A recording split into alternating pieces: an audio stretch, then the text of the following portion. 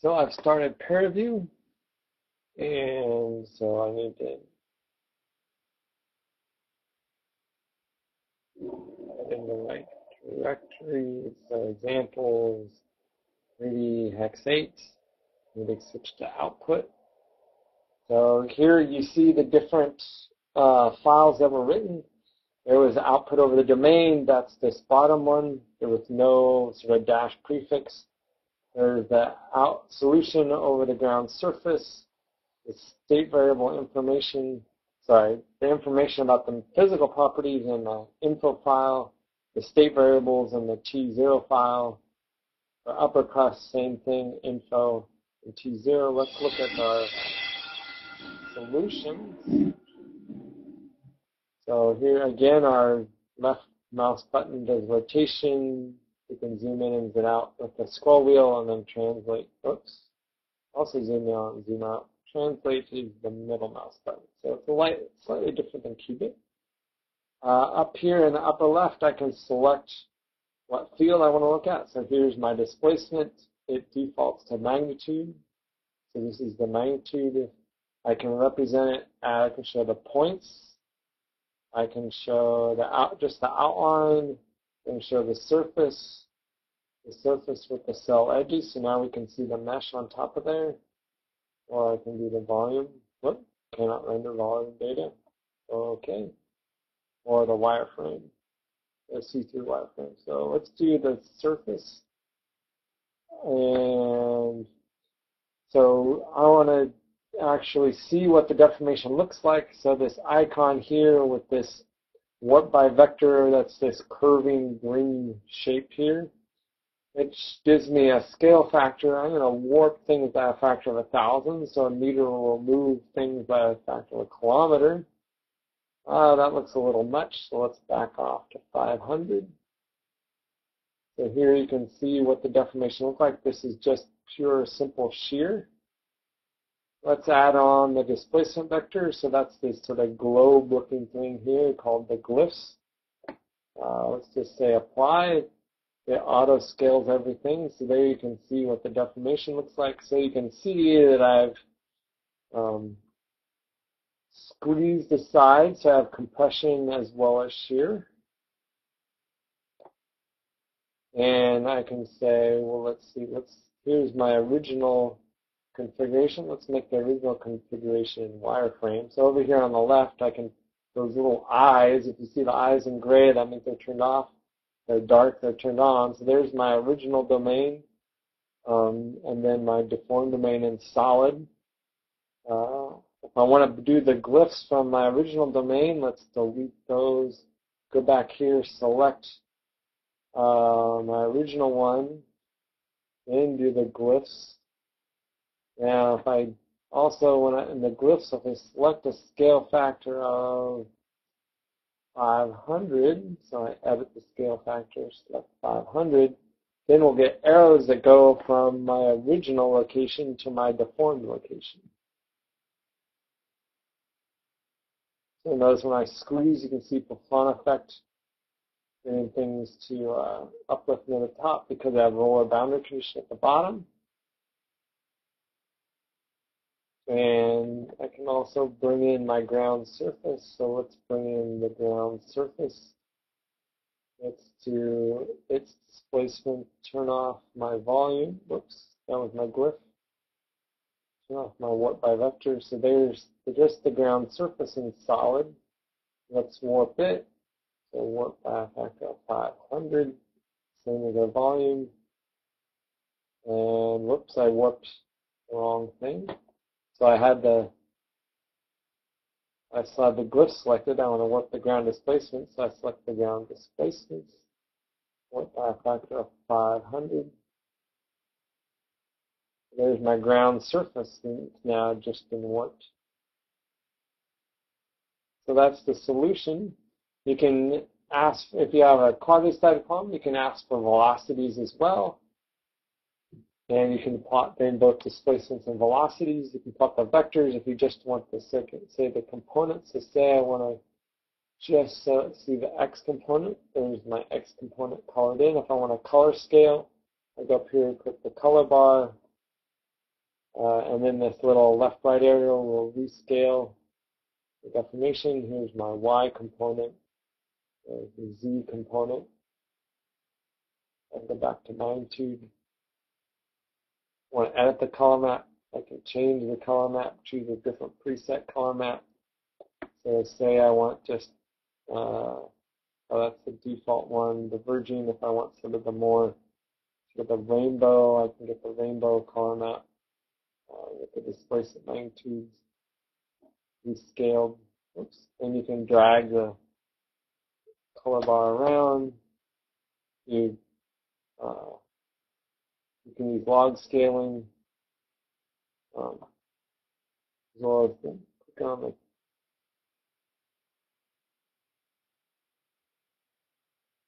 you can change. I want to set the oops.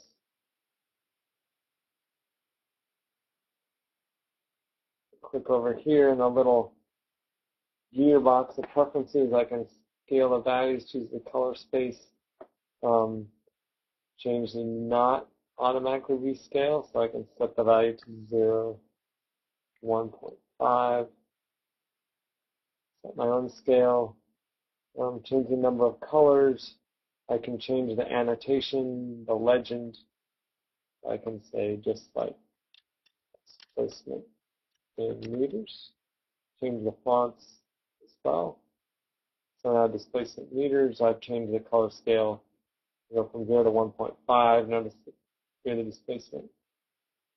It's not 0 in the middle.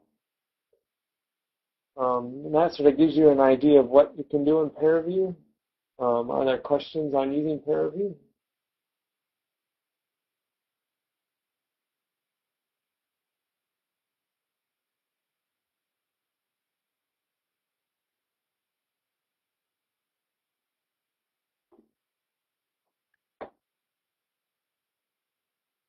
Look here. I don't see any questions. So we have about 12 minutes left in this first session. I know it was just sort of a quick overview. We'll dive deeper into meshing and some various problems. But do we have any general questions so far? Or even more specific ones?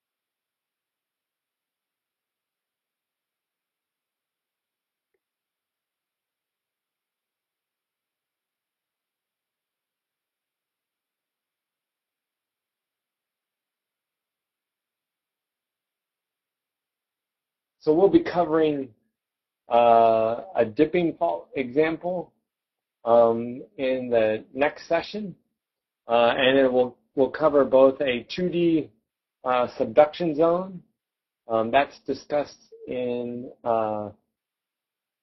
the 2D subduction zone directory, and then there will be also a 3D subduction zone. Both of those actually use a non-planar fault surface. If you want a planar fault surface, it's pretty easy to just rotate the surface around.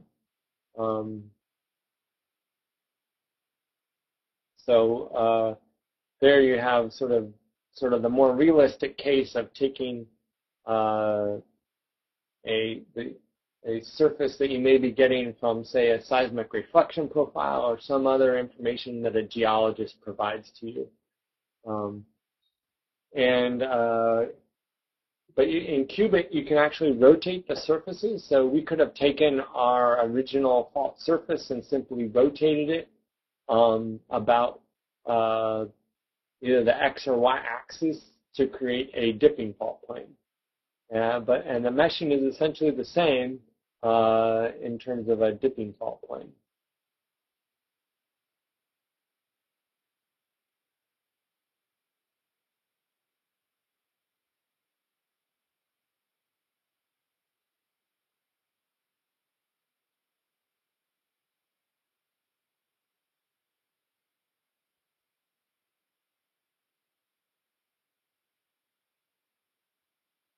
Any other questions?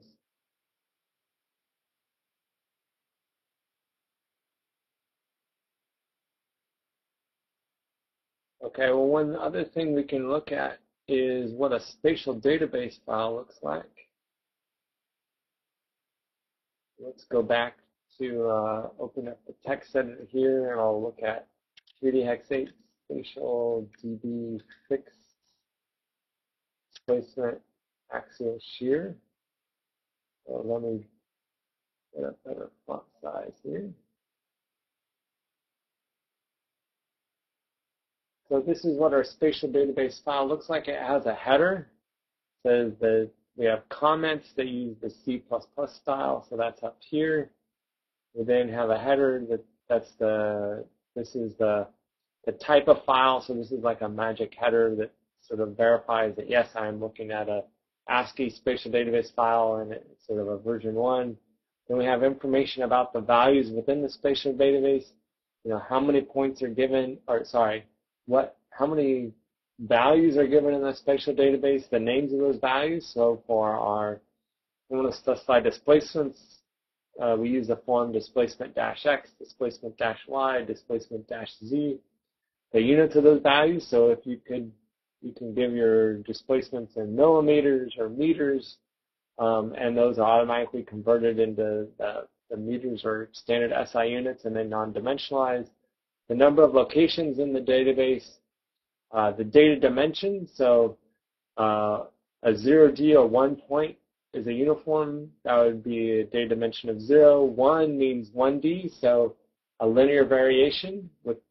It can be just 2 points, or it can be the control points along a linear variation, so 3 points, 4 points, 5 points, 10 points. They don't have to be evenly spaced. Pilot will figure out where the values are within and do the linear interpolation, what spatial dimension I am, and then a coordinate system. In this case, we're just using a simple Cartesian coordinate system, but we're going to, in the coordinates below, we're going to specify them in kilometers. So we have a scaling factor here of how to convert back to meters, and so we just, for our Cartesian coordinate system, we say a factor of 1,000. Our coordinate system has a spatial dimension as well. Yes, this is redundant with this value up here, but we do that because there's other places where we give the coordinate system that we don't have the space dimension up here. And there's some coordinate systems that, like geographic coordinates, are implicitly the spatial dimension is given. We have more comments here just to define what our values are. Then we have a list of values where we have x, y, and z, and then our values for displacement x, displacement y, and displacement z. So here on the -3x, that's -3 kilometers, that's the left-hand side. We're going to have an x displacement of 1, a y displacement of -1, a z displacement of 0. On the +3, that's the right-hand side. We have x displacement of -1, y displacement of +1, and a z displacement of 0. And so this is sort of our initial, you could think of this as sort of our initial conditions for the entire problem or the entire volume. And for our left-hand side, we'll essentially just be using these values here. And on the right-hand side, we'll be using these values down here. That's where our linear interpolation will work. And then when we're in between, it would be linearly interpolating between these two values. But of course, by only using +x, -x faces, and then for the bottom, we're just going to be using this far right-hand column, and the values are the same. So if we were to use the plus and minus y faces, then it would actually linearly interpolate between these two values. But this, basically, we can specify in this single file are this various sort of initial displacement field, and then we can pick which boundaries we want to apply it to, independent of what our spatial resolution of our mesh looks like.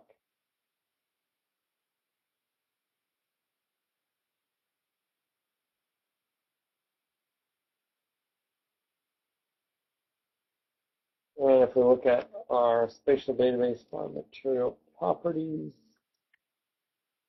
so let's look at mat elastic. In this case, we just have one value, so its data dimension is 0. We have density Vs and Vp, so we give our elastic properties in terms of shear wave speed and P wave speed. And density, then we may convert this to the Lemay constants mu and lambda. We give our units here, so kilograms per meter cubed. Here are our values down here, our single point, and then our density Vs and Vp. And this is a Poisson solid where mu and lambda are equal to each other. So this is the square root of 3 with a lot of significant digits times their 3 kilometers per second, or 3,000 meters per second for our shear wave speed.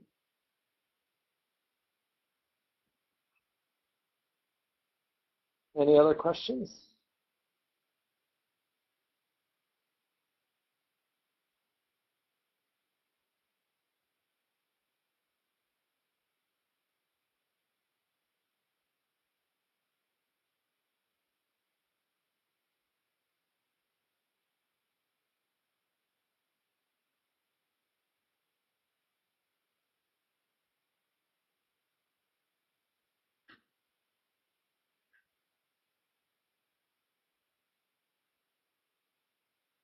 Well, I don't see any other questions at this time.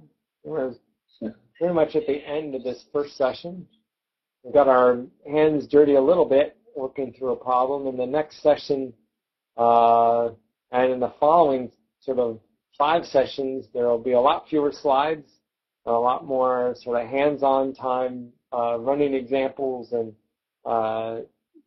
playing around with what the output looks like, what the input looks like, and so forth.